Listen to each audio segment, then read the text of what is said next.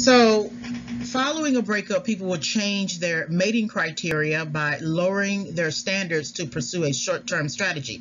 This means that they will change their desired partner characteristics, but not their long term partner preferences. So, for example, a rebound relationship is essentially a short term strategy.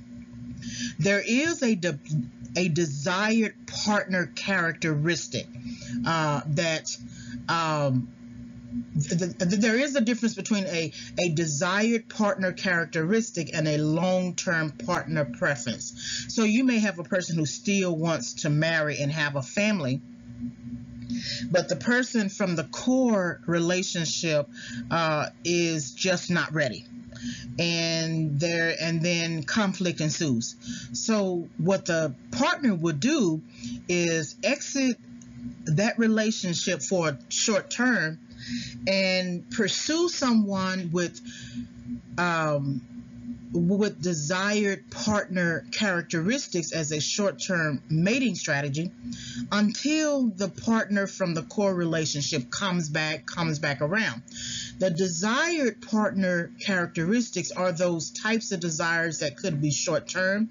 Maybe the partner is not getting sex as a result of the breakup, and so the partner will go to a bar, meet someone, have a one-night stand. Okay, that fulfills a short-term strategy, that fulfills the desired partner characteristic, the person who can fulfill short-term relational needs that are discussed in the previous audio, but they will not change their long-term partner preference. So that person that they are broken up with at the moment is still the person that they actually want to marry, because that person fulfills long-term partner preferences. What this means is that people will enter a rebound relationship to meet immediate short-term relational needs, but they will not change partner preferences for marriage or other long-term relationship.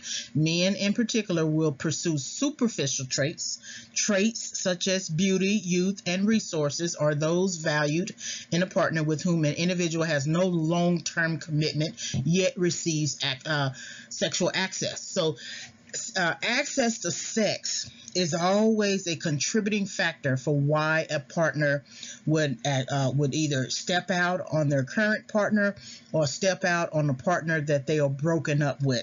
And that's those desired partner characteristics that reflect a short-term strategy.